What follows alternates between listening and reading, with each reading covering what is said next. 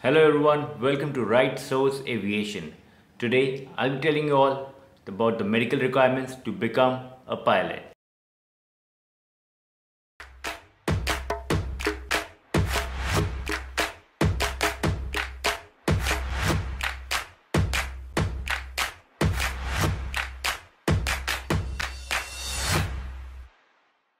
We all know how important our medical is. If we don't have a medical license, we don't have a commercial pilot license. There are two kinds of medical, class 2 and class 1. I'll be discussing both of them, the steps and procedures which are required to issue both these class 2 and class 1 medicals. So guys, both class 2 and class 1 had totally different procedures. First, I'll be talking to you about the class 2 medicals and then I'll come to class 1 medicals. Guys, class 2 medical is required for student pilot license and for private pilot license. To get your commercial pilot license, you need to get your class 2 medicals done. So guys, to get your class 2 medicals done, you need to approach the class 2 medical examiners.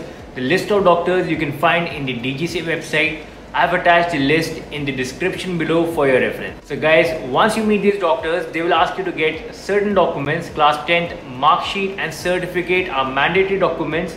Along with this can be one of your ID cards, which can be your Aadhaar card or your passport, and some photographs. So guys, these doctors will ask you to do certain amount of tests. These tests have to be done from an NABL approved laboratory or from a DGCA approved Air Force Medical Center. The list of tests are blood HB, TLC, DLC, urine RE, X-ray of chest, pure tone audiometry test, and your ECG.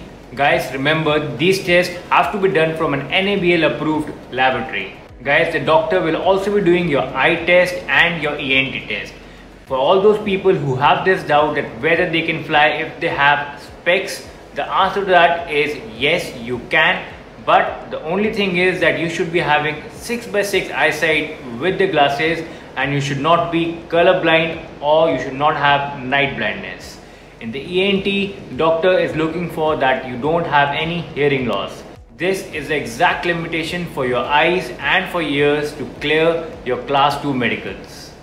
This information I found from the DGCA website. I will be attaching the link of this page in my description below for your reference. Guys, physically he'll be checking your height and your weight, and with that he'll be calculating your BMI.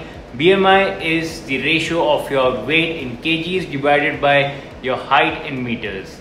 If your BMI is beyond limits, he might ask you to do some more amount of tests. And then he'll check your blood pressure, and blood pressure should be below 140/90. So guys, these are major the tests that the doctor will be conducting. But if he thinks there's some more tests which are required, then he might ask you to do some more tests. So guys, once you're done with your medicals, then the doctor will ask you to sign some documents, and the most important document for you is your CA35 documents, in which it will mention whether you passed or failed your medical. So guys, I wish you all a very best for your class 2 medicals, and now we'll be talking about the class 1 medical. So guys, the initial class 1 medicals can be done from only 5 centers, and these 5 centers are AFCME in New Delhi, IM in Bangalore, MEC East in Jorahat, Dr. Balabhai Nanavati Hospital in Mumbai, Apollo Heart Center in Chennai. So guys, there are 3 A4 centers and 2 civil centers for your initial class 1 medicals. And remember, the process to apply for your initial class 1 medicals is totally different from the class 2 medicals. So guys, for your initial class 1 medical, you have to fill up this form and you have to send it to DGCA at dgcamedicalappointment@gmail.com. Make sure that you send this email to them at least 1.5 months before your medical date. The fees that is required for your initial class 1 medical is 3,000 rupees and for renewal is 2,000 rupees. This is for the A4 stations. For medicals at the private stations will be different. So guys, to take an appointment for your initial class 1 medicals from the private medical centers like the Nanavati or from the Apollo Hospital, you have to contact the hospitals directly.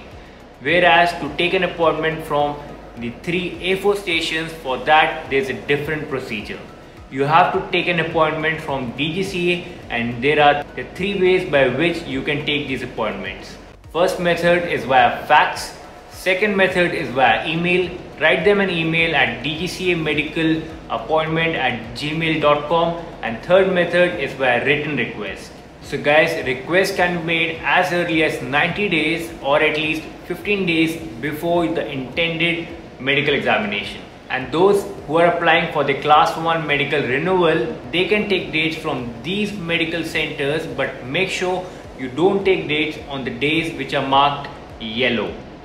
And the procedure to get the date for your medical examination is similar, that is via email, fax or through a written request. Guys, this is the format for your written request for asking for an appointment for your medical examination.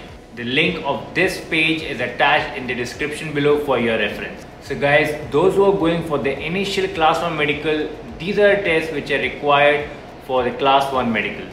These tests are your blood, HB, TLC, DLC, blood sugar fasting, post-fasting, HbA1c, your lipid profile test, liver function test, blood urea and serum creatinine, serum uric acid, lipid profile, urine RE, ME, ECG, X-ray of your chest, pure tone, audiometry, ultrasound of your abdomen and pelvis, diluted fundus examination. If your BMI is greater than 30, then blood sugar fasting, and after that your every yearly medical will consist of your HB, TLC, DLC and urine test and basic eye test. And whereas at different ages you'll be conducting different tests.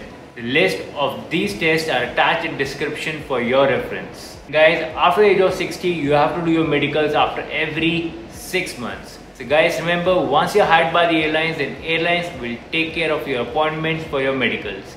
But till the time you're not appointed by the airlines, you have to take your own appointments for your class 1 medicals. So guys, this is the procedure that you need to follow to get your medicals done.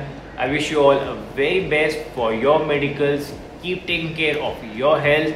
Remember, if you don't have your medical, you don't have your license. Take care of yourself and remember, don't forget to subscribe to my channel. I'll see you next time. तब तक के लिए आपका दिन मंगलमय हो.